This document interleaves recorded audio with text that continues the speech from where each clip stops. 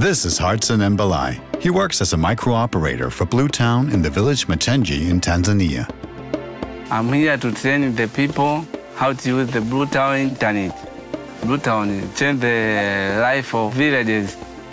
People got phones and they can use Facebook, WhatsApp to communicate with their friends.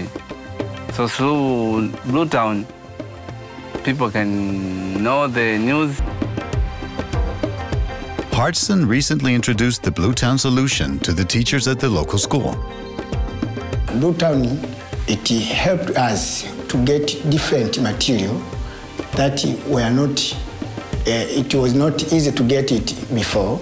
It simplifies my work, particularly when I want some answers. For example, I failed to get some answers from my notes, from my books. With BLUETOWN network, teaching is very easy.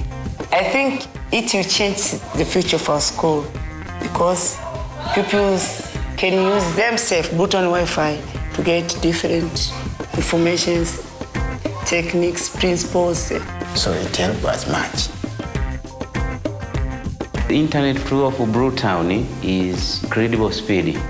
For the future, my suggestion is to just to connect other villages all over the country.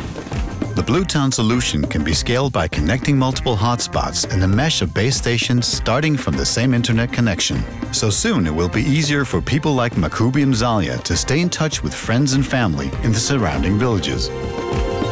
BLUETOWN, connecting the unconnected.